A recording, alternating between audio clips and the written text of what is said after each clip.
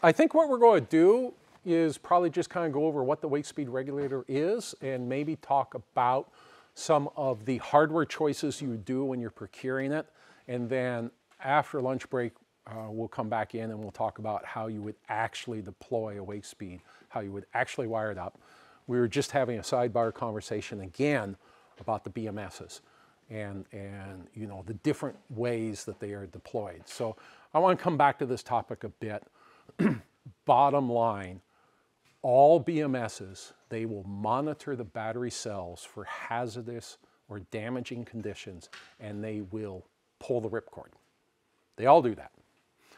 And it doesn't matter if it's a BMS inside the battery or if it's a BMS outside the battery with some communication, or they've taken that BMS hardware and split it in half electrically and put some in the battery and some out.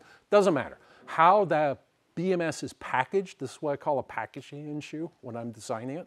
Do I put all the functionality in this package, or do I put it all in this package, or do I split it up? Doesn't matter.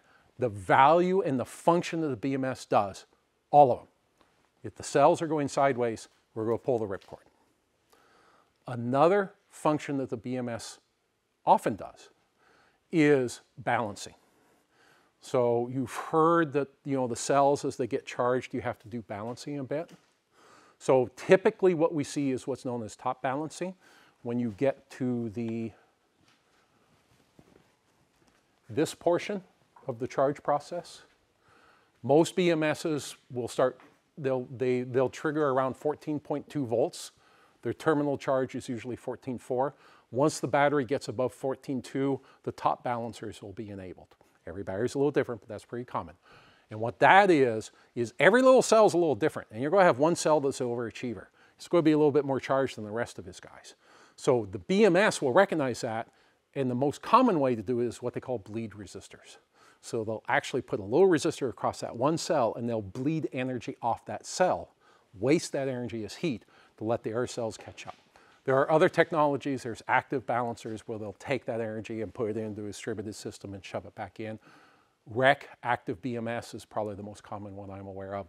But by and large, most batteries you're going to be exposed to use top balancing with bleed resistors. Another function that a BMS will often do is they will report out what's going on. So from a consumer level, they'll talk to the cell phone. And you can be nosy, and you can go in and you can see, what's this cell at, and what's that cell at, and what's the temperature at, and maybe it'll lie and tell you what the state of charge is. We'll get into the horrific quality of state of charge meters, even with lithium batteries, maybe a little bit later. But that's a consumer level thing, where the battery, you can often use a cell phone. Some of them will allow you to communicate with external devices. The Victron Servo is a great example, and with the VRM.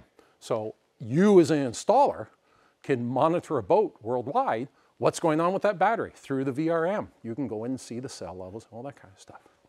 That's another function that some BMSs will do, external consumer level communications. Some BMSs will provide an external, I'm getting pissed, stop doing what you're doing. I call it a wiggle wire. Charge enable wire, charge disable wire. The battery's getting stressed, and before the BMS opens the contactor and opens the charge bus, it will signal out through this wiggle wire to stop doing what you're doing.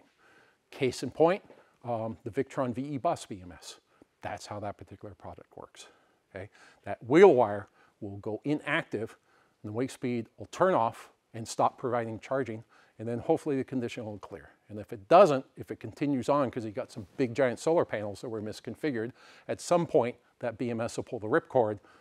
But we're fortunate because we've already shut stuff down safely. And there's a really good reason for that. Another thing is that the BMS may have a richer way of communicating. And this is all relevant because when we talk about how to install the Wakespeed, we can support all these different levels, and how you wire it up is going to depend on your battery. This last level is where the BMS has the ability to communicate directly with the Wakespeed. We use the CAN bus. The BMS is able to send messages to the Wakespeed. It's able to send messages that says, stop doing this. It's able to send messages, I'd like you to do this. It's able to send messages that says, I'm doing top cell balancing. So instead of sending me 200 amps, send me 2. And the Wakespeed can take care of that. So the BMS, a very rich BMS, is able to not only protect your batteries, because they all do that, and communicate out what's going on, because many do that, and maybe also provide a brute force yes or no signal, because some do that. They can say, this is how much. Those are kind of the different levels that a BMS can do. Don't get wrapped around whether it's external or internal. And I've seen these in the forums. And I learned a long time ago not to participate in forums. It's just, there's no value in that. So that's, you'll never see me on a forum for a reason. It doesn't matter if it's an external BMS, if it's an internal BMS. That is a designer's packaging decision. I'm going to listen to my marketing group and the requirements on the product, and I'm going to decide how much of the electronics I'm going to put here and here. May put them all here, may put them all here, may divide them up. Irrelevant.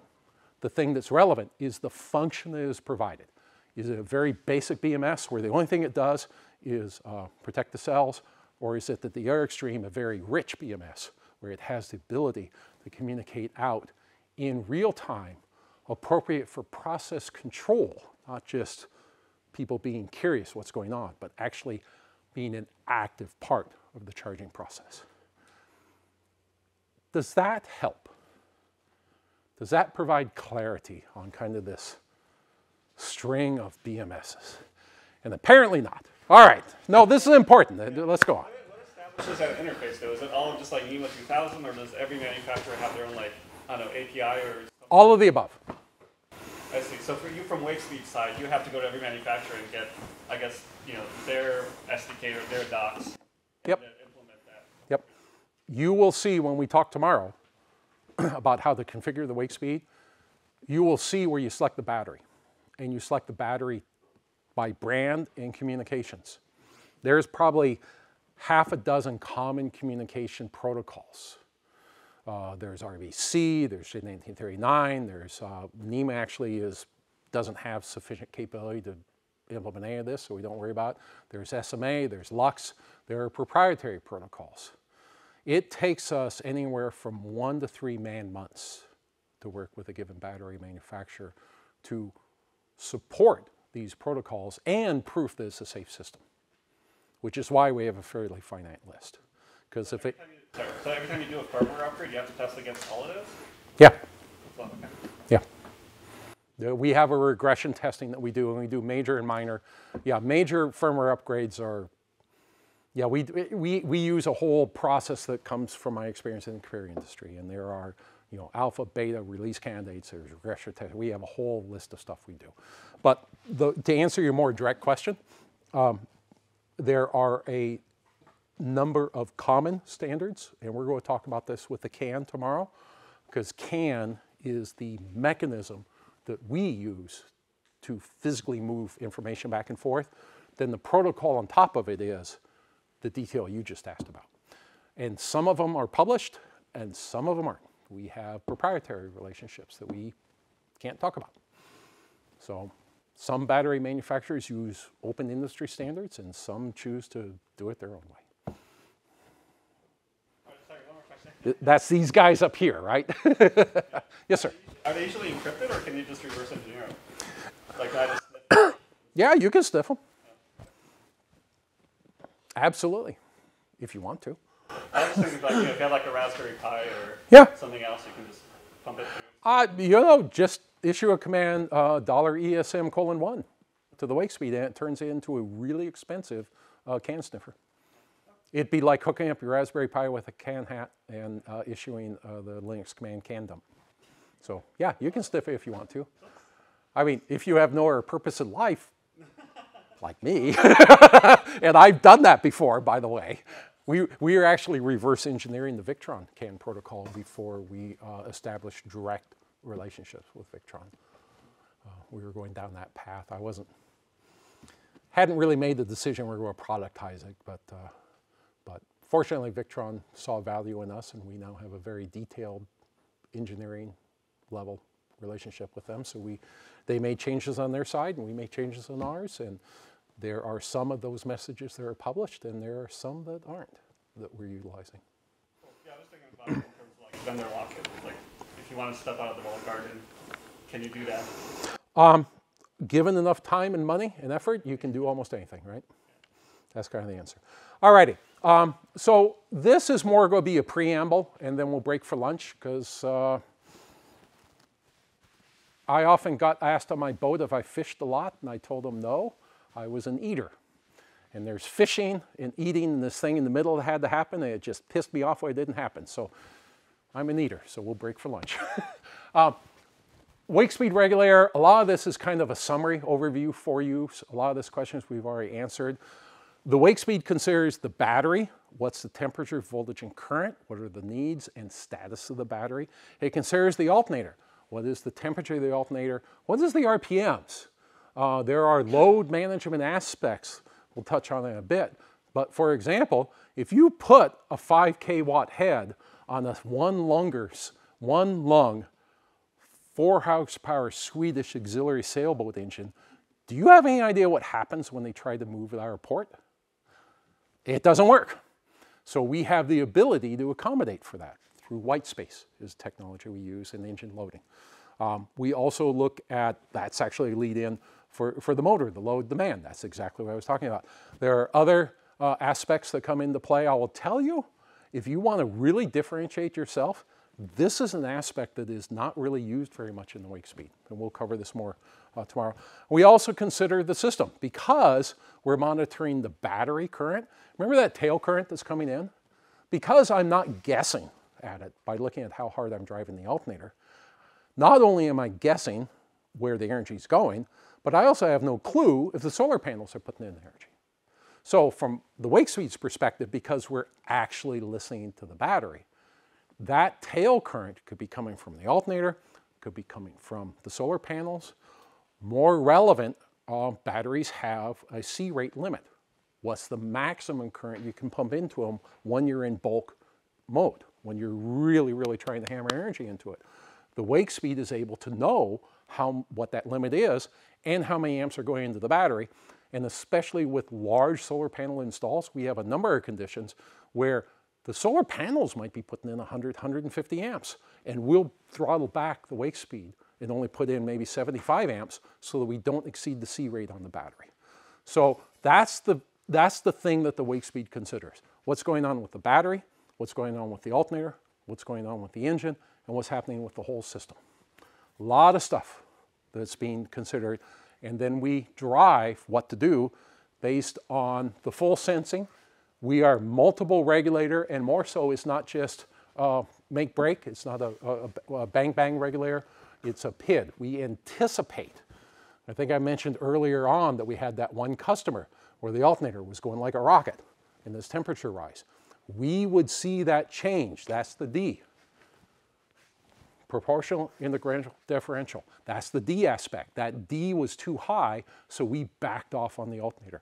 We'll do the same thing with voltage. If we're rising up toward batteries, when they charge, lithium batteries especially, they have this curve that starts going like this.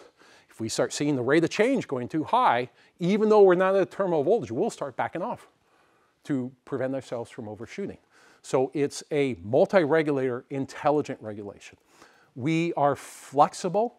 That one product will support any system voltage from 12 to 48, 52 volts. It will do 12, 24, and 48 volt selections automatically, samples the battery voltage at startup, and decides what the multiplier to use is. But you can manually put something in. If you've got a 32 volt fishing vessel, is the perfect example. There is no regulator out there except these things that were made in the 60s for those guys. We did an install because the fishing vessel said, I'm tired of having to replace $4,000 worth of lead acid batteries every 2 years. They were being chronically, in that case, they were chronically overcharged, weren't they, Rick? Yeah. So there's an example, the same product can support all those things, one SKU. We can do N-type and P-type with different harnesses. We can communicate with the CAN, whether you're talking to a BMS or whether you're talking to the display monitor, it doesn't matter. There's a lot of stuff we can do. NEMA 2000 displays, RVC-based displays, the Victron servo, the VRM, a lot of information can go out. So there's a lot of stuff that's gone into this. This particular product, I haven't done this for a while, but I think there's close to 7 man-years, 8 man-years, easy of development into this thing. We've been doing this for a long time, and you get the benefit of it. All right. The Wakespeed 500 has a number of configuration options. That's one of its benefits. Its greatest weakness is that it has a number of configuration options. You know that saying, your greatest strength, your greatest weakness? This is it. So we will talk about ways to configure the regulator. There are simple ways to do it, just using dip switches. There's really appropriate ways to do it using the Wakespeed app, which I'll remind you if you haven't done it, make sure you download it on your cell phones. There's really hard and painful ways if you want to be a computer science nerd, called editing the ASCII files directly. So we'll cover all that stuff. There is a document, there are documents out on the website that can help you understand the different aspects of the Wakespeed. And we'll cover a few of those things after lunch here. But go and look at the Wakespeed website, go look on the product tab, and there's documents about installation guides, there's documents about the various batteries that we know we support, and there's some example of how to wire those things up. There is a really painful 100-page document called the Wakespeed Communication Configuration Guide that really goes into the guts. But if you really go and try to take advantage of all the aspects the Wakespeed can do, and I'll tell you very few people do, that's where all your answers are at. We call that the Bible. There's also a Learn tab, and it's got a lot of videos on it on how to use different aspects. One of your best friends is going to be something called the Wakespeed Buyer's Guide. So you go make sure you go and look at that, maybe over lunch if you want to take a peek at the Learn tab and see what kind of stuff you can find. So we will be done now, and what we're going to do for the rest of today is talk about how you would pick the hardware aspect of the Wakespeed, the different hardware options, and the different wiring approaches given largely these batteries that I just talked about with the BMSs. And then tomorrow, we're going to talk about how to do the greatest strength of the Wakespeed and do it in a way that's not going to end up with less hair.